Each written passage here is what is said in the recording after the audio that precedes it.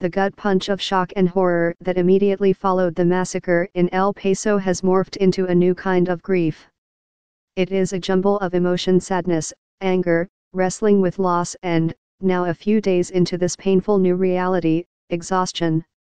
"It's too hard right now," Edie Hallberg, her eyes weary, said of reckoning with the death of her mother, Angelina Inglesby, 86, who was killed in the shooting. After days of waiting and uncertainty, El Paso now knows the names of the 22 people who were killed when a gunman stormed into a Walmart and opened fire on Saturday, apparently targeting Mexicans and Mexican Americans, having written a manifesto sounding his alarm over what he called an invasion of Hispanics, the authorities said. White extremist ideology has been linked to at least 4 of the 10 deadliest active shooter episodes in recent years. The death toll increased as 2 who were wounded died, the police said. At first, the vigils in El Paso mourned a general sense of loss, knowing that lives had been claimed in what investigators described as a hate-filled rampage and that a blanket of safety this city has cherished had frayed. But by Monday, the nature of gatherings shifted, as they became more about pain over the individuals who had been killed. Hundreds filled the stadium at Horizon High School just outside El Paso for a memorial for Javier Rodriguez, who was 15. "In a time like this, I can't help but feel angry that this young man was robbed of his potential, robbed of his future, and robbed of his life because of someone's unfounded hatred," said Adrian Barrios, who had taught Javier in middle school. "However, I know that if I truly want to pay tribute to Javier's life, anger has no place in honoring his memory." The victims in El Paso also included the parents of a 2-month-old child. The police in Dayton, Ohio, were still trying to determine what motivated a gunman there to kill his sister and 8 others, but people who grew up with him were conducting a different kind of investigation, looking back for any signs that might have foreshadowed his explosion of violence. For more than a few, and for women in particular, these signs were not hard to find. "I don't want to say I saw it coming," said Micah Carpenter, 24, who met the gunman, Connor Betts, 24, at a summer camp when they were both 13.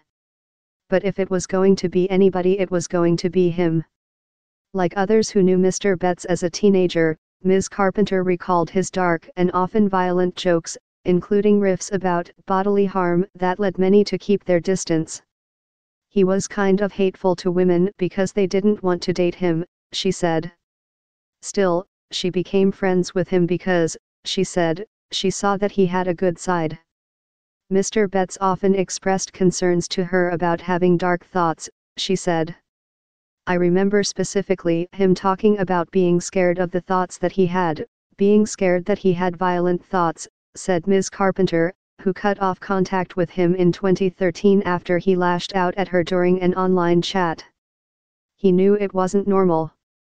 The police in Dayton were quick to caution on Monday that much about the shooting early Sunday morning was still unknown.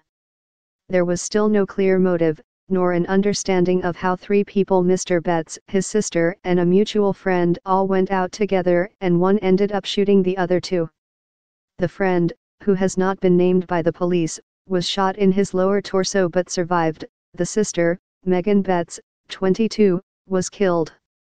"It seems to just defy believability that he would shoot his own sister," Dayton's police chief said of the gunman. Investigators, after extensive interviews with the suspect, are now piecing together more about the hours before the attack. In a news conference on Monday, Chief Greg Allen of the El Paso Police Department said it took the gunman more than 10 hours to reach the city after leaving Allen, Texas, where he lived. "He got lost in a neighborhood as soon as he arrived," the chief said. Chief Allen said that the suspect, identified as Patrick W. Cruzius, 21, had cooperated with investigators. But, he added, he had not shown any remorse. Instead, Chief Allen said, he appears to be in a state of shock and confusion. "We're dealing with a tragedy with 22 people who have perished by an evil, hateful act of a white supremacist that has no bearing or no belonging in El Paso," Mayor DeMarco said at the Monday news conference. "It was not done by an El Pasoan. No El Pasoan would ever do this. I don't know how we deal with evil. I don't have a textbook for dealing with evil, other than the Bible. The politics surrounding the shootings gathered more attention, especially as Mr. Trump planned to visit El Paso on Wednesday, as well as Dayton. But Mr. Margot of El Paso stressed that the enormity of the shooting was something that loomed far larger than politics, and that it would take time for the city, and for him, to grapple with what happened.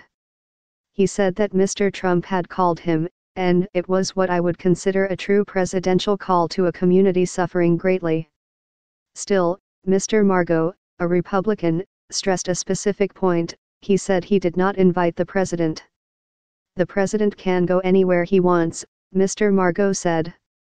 He's president of the United States. I will greet him accordingly. Mr. Trump on Monday denounced white supremacy in the wake of the twin mass shootings, and citing the threat of racist hate, he summoned the nation to address what he called a link between the recent carnage and violent video games, mental illness and internet bigotry. But he stopped well short of endorsing the kind of broad gun control measures that activists, Democrats and some Republicans have sought for years, including tougher background checks for gun buyers and the banning of some weapons and accessories such as high-capacity magazines. And while he warned of the perils of the internet and social media, he offered no recognition of his own use of those platforms to promote his brand of divisive politics. Read more about Mr. Trump's comments on the shootings here. On Monday, Mr. Trump pledged to give federal law enforcement authorities whatever they need to combat domestic terrorism. The motive for the Dayton attack remains unknown. But even before the shootings, officials said that preventing attacks from white supremacists and nationalists would require adopting the same type of broad and aggressive approach used to battle international extremism. President Trump faced new criticism for the echoes of his own rhetoric in the El Paso shooters' manifesto. Read our analysis.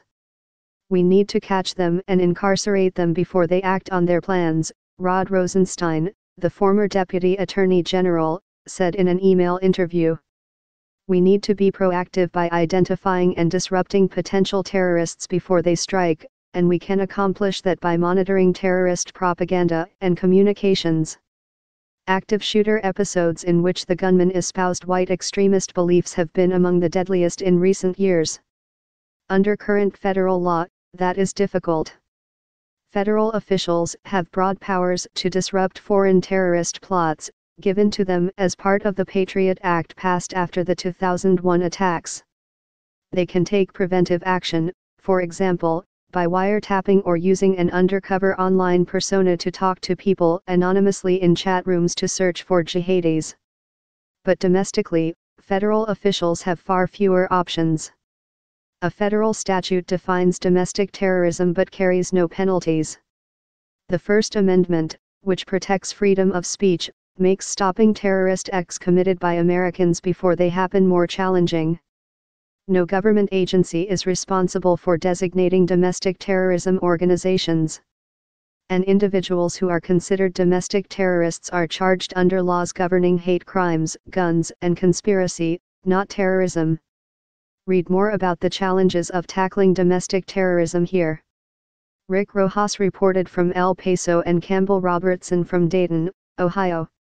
Reporting was contributed by Mitch Smith from Dayton, Simon Romero reported from El Paso, Manny Fernandez from Houston, Jose A. Del Real from Los Angeles, Nicholas Bogelburros and Timothy Williams from New York, and Sabrina Tabernas, Katie Benner, Matt Apuzzo, Maggie Haberman, Michael Crowley and Nicole Perlroth from Washington.